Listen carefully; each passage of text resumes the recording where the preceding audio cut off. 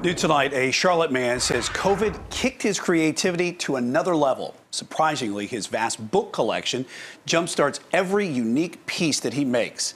As Queen City News reporter John Lee found out, he is so prolific that he's running out of room at his house. Let's see, let's do... Hemingway once said, "There is no friend as loyal as a book." Here we go. I have to see images like this. Well, Mark Milazzo has a lot of friends. Books and magazines, several thousand at least. Here's one of the space shuttle. But this was cars of the 50s. He's not exactly a bookworm, though. Do you get much reading done? No, I don't read any of this stuff. I'm strictly cutting them out. I'm with you. He performs delicate surgery on all sorts of publications.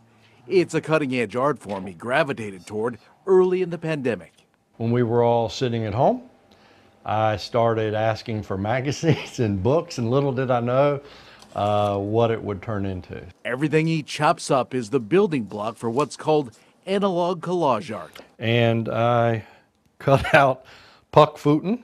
You heard him. People tend to get tickled in their stomachs. This one features the Mona Lisa as Catwoman. So I cut their faces off to make a mask for Mona Lisa out of the cats. Here he used dozens of 1920s hats. This one's titled The Mad Hatter. Instant gratification of a finished piece quickly. I used to do pottery and ceramics, and collage affords me the opportunity to see the end result. I cut the engines out and made a family. So he kept slicing and arranging elements at a staggering pace.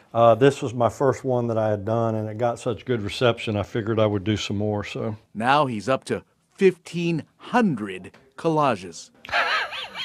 How much room do you have to store all this? Well, I mean, I have this house.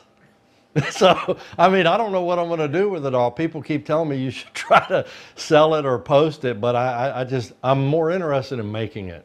He's hooked on the feeling he gets from reducing pages to pieces that become something unpredictable. It evokes a feeling from them, a memory or something, and that's what I love the most. You might think he's a little out of control. Therein lies the purest passion. The end game for me is not to sell it. Yeah, it sounds a little crazy, and it seems like he wouldn't have it any other way. And then all my extra paper I burn in my backyard. In Charlotte, John Lee, Queen City News.